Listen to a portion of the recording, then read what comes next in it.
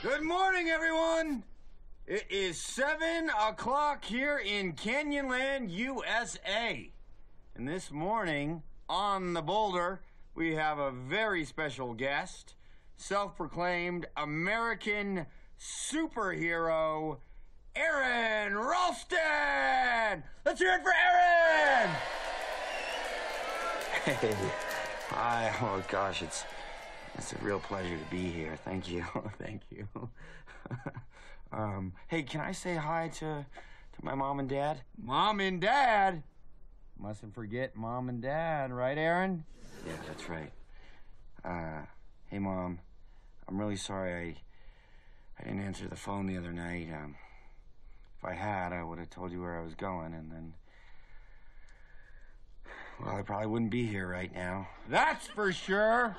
But like I always say, your supreme selfishness is our gain. Thank you, Aron.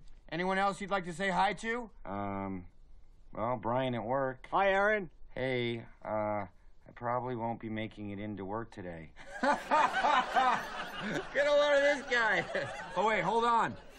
We've got a question coming in from another Aron in Loser Canyon, Utah.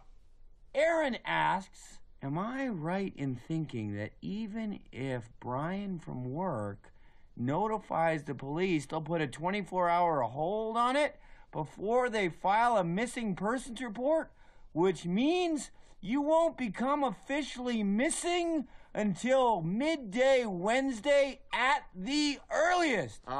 Yeah, you're right on the money there, Aron.